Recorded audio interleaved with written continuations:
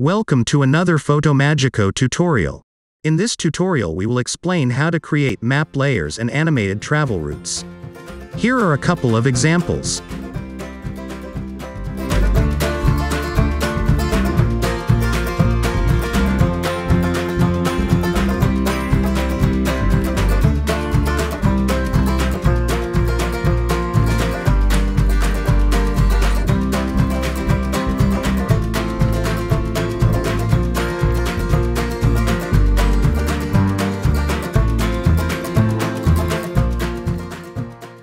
To create a map layer, open the Map Assistant.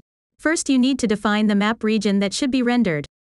Use the search field to jump to the desired location. The blue frame indicates which part of the map will be rendered.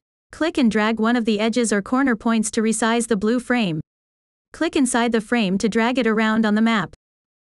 By default the map will be rendered at the same size as the stage. If you later want to do a zoom animation on that map, the map image needs to be larger than the stage size, or the map will get blurry. Changing the zoom range makes sure that the rendered map image will be large enough to avoid this problem. Select the desired map type before clicking on OK to actually render the map. You can modify the visual style of map layers by applying one or more effects. Experimenting is the key to finding a style that you like. Here are some examples. To add a travel route, open the Map Assistant again.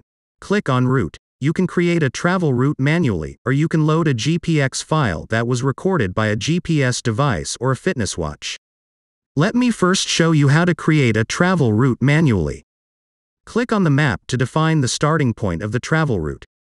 Then click on the map multiple times to define any additional points on the route. If you want to move an existing point, simply drag it to the correct location. To delete a point, hold the Command key and click on it. To create a curved travel route, for example for an airplane flight, first define the start and the end point, then press the Option key and drag the line segment out to create a curve. If you don't like the resulting curve, select Undo from the Edit menu and start over. If you want to mark important points on the route, for example cities that you visited, right-click on those points to mark them as waypoints. Waypoints will be displayed as larger dots. You can adjust the visual appearance of the travel route in the Route Style group in Map Options. Modify the line color, line style, and line width to your liking. You can also adjust the size of waypoints. If you want to display only part of a multi-day travel route, open the Route Segment group in Map Options. Adjust the start and end until the desired segment of the route is displayed in the stage. In this example we are showing the second day of a multi-day trip. Please note that the part of the route before the chosen segment can be visualized with reduced opacity by clicking on this checkbox.